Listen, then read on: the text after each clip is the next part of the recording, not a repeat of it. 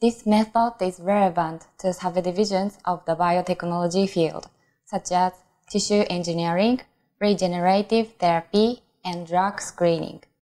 The main advantage of this technique is that uniform-sized aggregates can be produced in simple suspension culture. This report represents the possibility of the novel O-shaped vessels for the production of uniform aggregates of mammalian cells in orbital shaking suspension culture. In orbital shaking culture with conventional vessels, the circular flow occurs because of the centrifugal force of the medium surface, and this medium flow transfers cells towards center bottom of the vessels. This effect is well known as Einstein's tea-leaf paradox. This effect causes excess accumulation of cells in center bottom of vessels and inhomogeneous aggregation.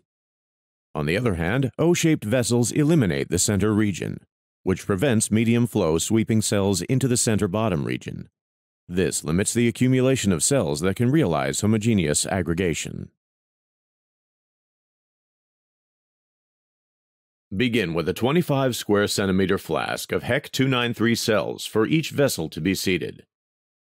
Dissociate the cells using 0.25% trypsin EDTA solution and collect cells via centrifugation. Resuspend the resulting pellet in 1 milliliter of culture medium. Filter the cell suspension through a 40-micron cell strainer to collect a single cell suspension. Add trypan blue to an aliquot of the cell suspension and perform a cell count. Then prepare 20 milliliters of cell suspension at 2 × 10⁵ cells per milliliter. Connect the inlet.